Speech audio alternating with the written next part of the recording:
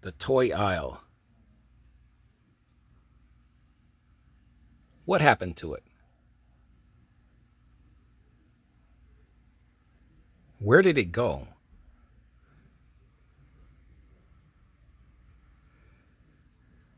Is it now just a figment of our imagination from years gone by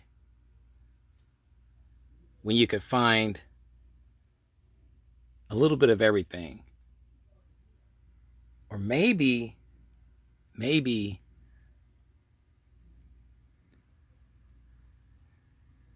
we have simply outgrown the toy aisle.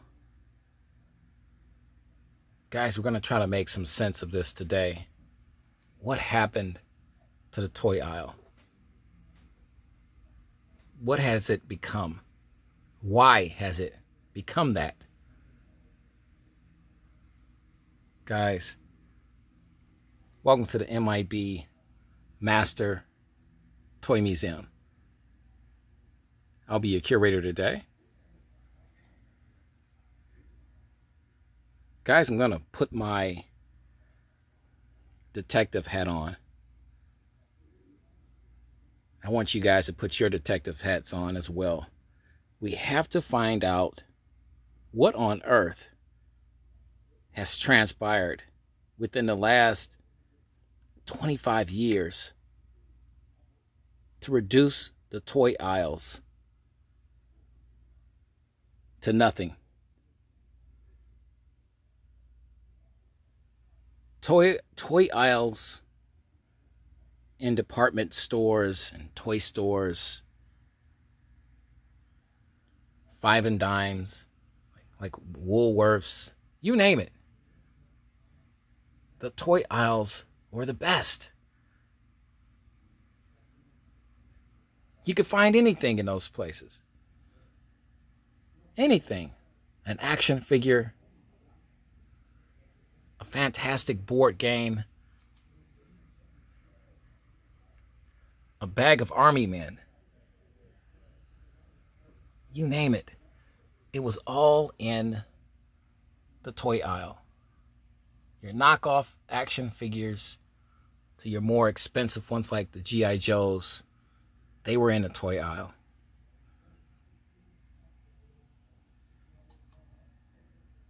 I went to Walmart the other day,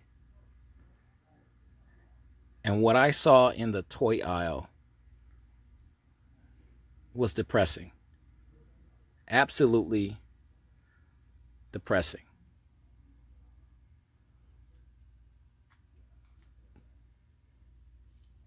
Guys, there's nothing in there.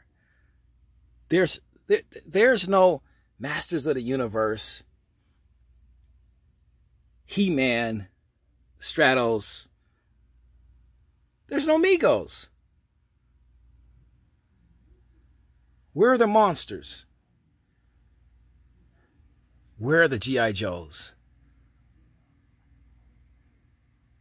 Guys, I'll tell you where they're at. I'll tell you where they're at. They're buried in our imagination now. From a time period that no longer exists. A time period that I don't know will ever exist again. You know, we all like to look back on our childhoods and say, boy, we had the best toys from our childhoods. We had the best time from our childhoods playing with these toys.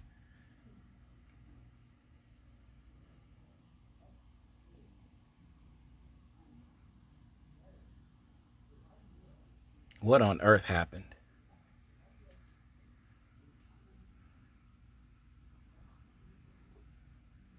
We grew up, guys. But there's still kids out there. There's generations of kids out there that still like toys. Or do they?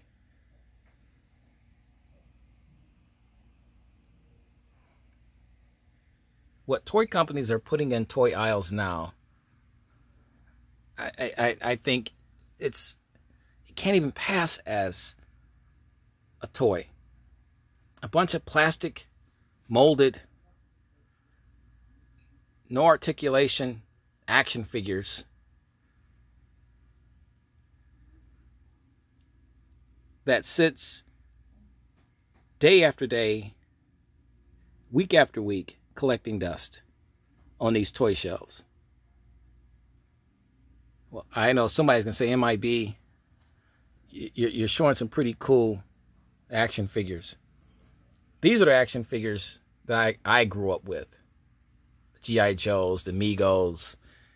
These action figures right here, the NECA figures, aren't even sold in the toy aisle. Maybe if they were sold in a toy aisle, the toy aisles probably would be cool again.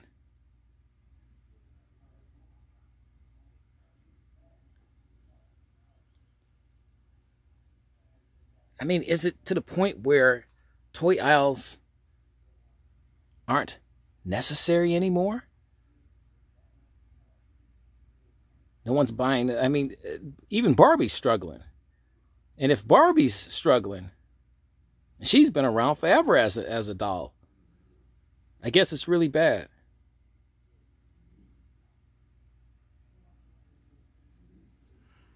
Guys, we're sitting here in a museum. We're trying to make sense of this. The absence of decent toys.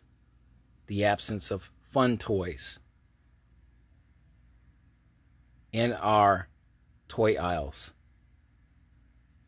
This is not just a problem here in the States. This is a problem globally.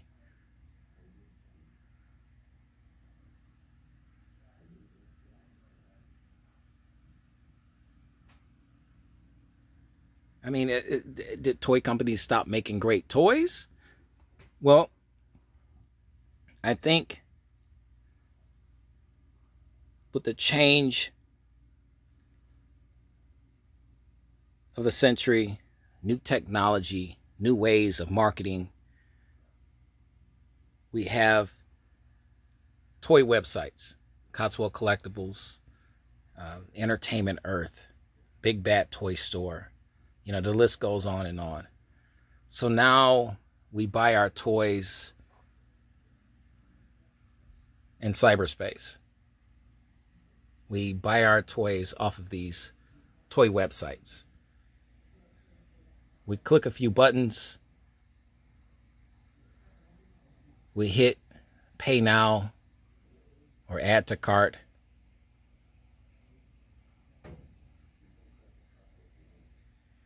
And that's what we do. Now we shop in cyber toy aisles.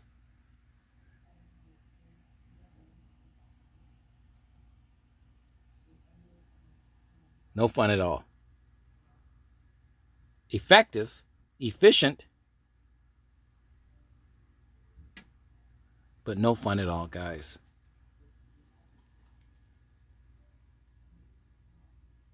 I walked down Target just today, which actually gave me some inspiration to do this video. The toy aisles, as big as they are, were empty. Empty, not of toys, empty of patrons, customers, kids. When I was growing up, toy aisles were packed, were jam-packed.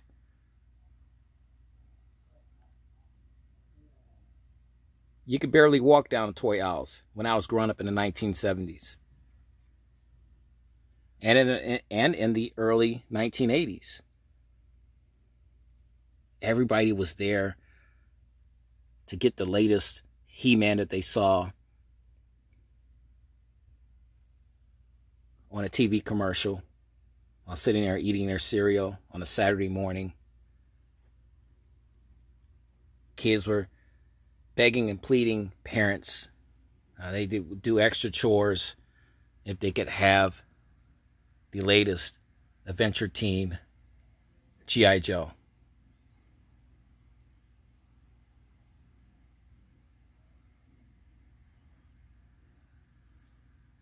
that was the beauty and aura of toy aisles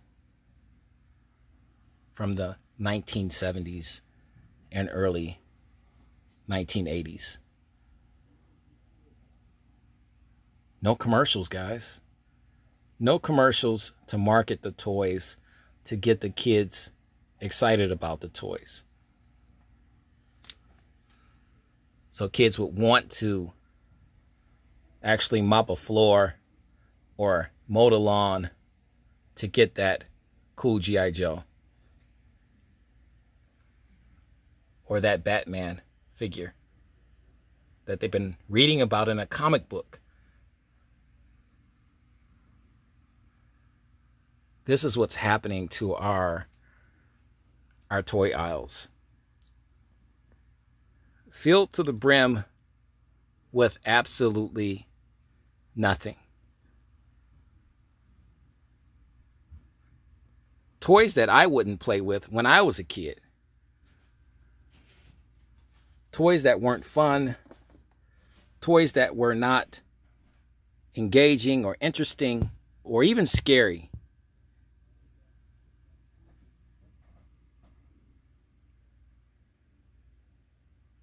Yeah, I did a video. Oh my goodness. It had to be about 7 or 8 months now. You know, saying what's happening with the toys. Are the kids simply done with playing with toys? Has action figures become a dying breed? A dinosaur, if you will? Has imagination been replaced with a game controller? Everything at your fingertips now. Everything controlled through an iPad or an iPhone. No imagination. No wonderment to be in another place in another time while just actually being in your backyard with your favorite action figure.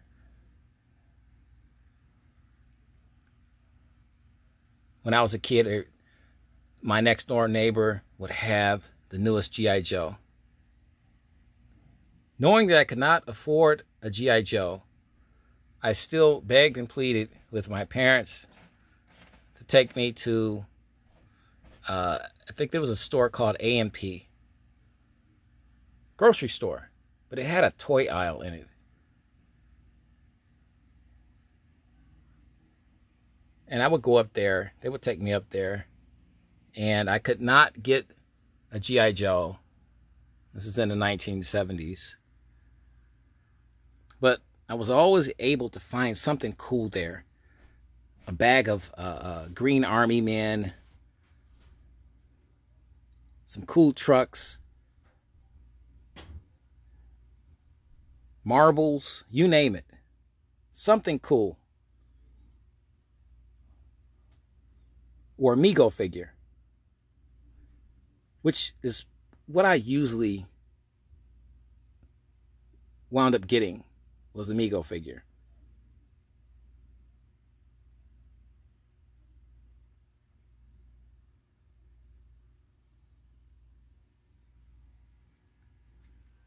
Guys, your thoughts, your opinions, maybe you have some insight on what's happening with our toy aisles.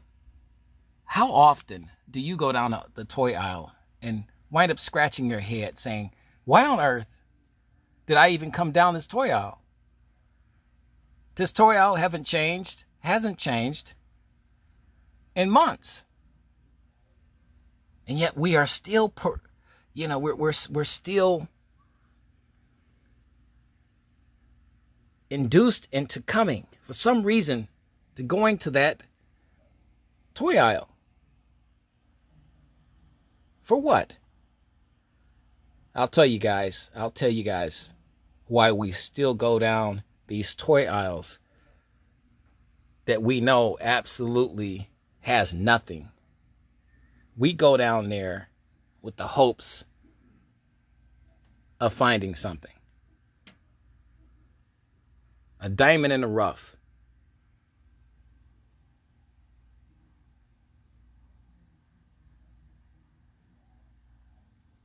Something that was made and we must have overlooked it. And it's sitting there in a toy aisle, waiting for us. That's what we all hope for, guys. That's what we all pray for.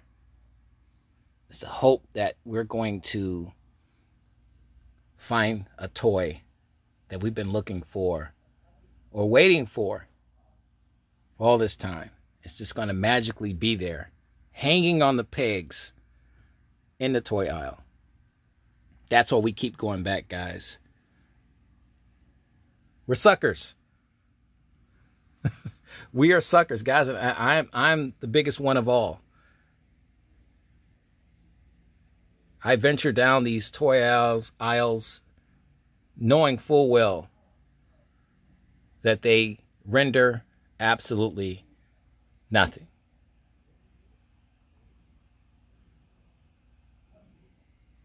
And yet I still go. And I know somebody's going to say, M.I.B, you have a toy aisle in your museum. True. But guys, we all can dream. It's never enough as a toy collector. We're always looking. We're always searching for that one cool toy that we think or we feel or we hope exists in a toy aisle.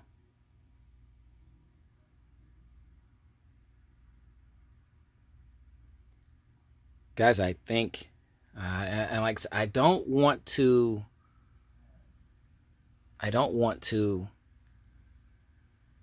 break anybody's spirit, but I think those days are over. That time has come and gone.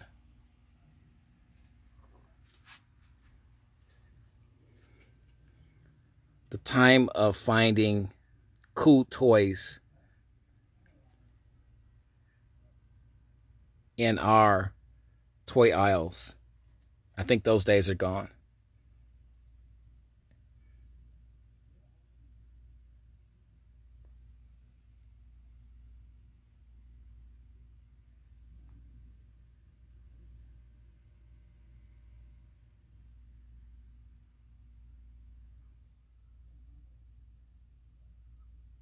Guys, your thoughts, your opinions,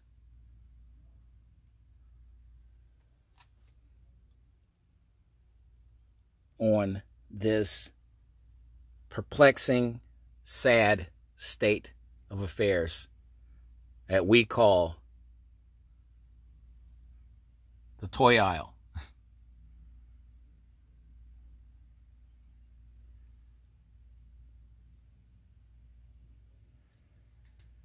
How did we get here? How did we get to this point?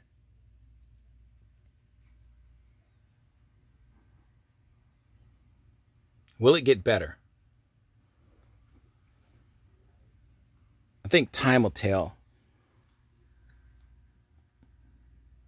Time will tell. But I don't see it, guys. If you see it, leave your comments and your opinions, guys. We want to hear from you.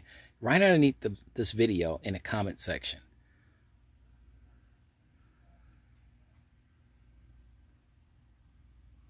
Better toys in a toy aisle in our future. How many more years do we have to wait for that to happen? For that to become a reality again? The fate of the toy aisle.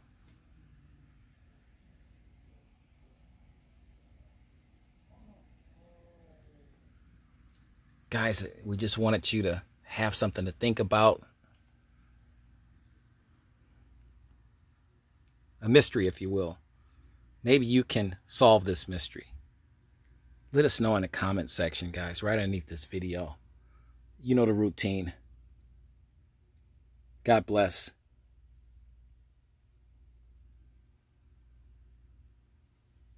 And keep collecting.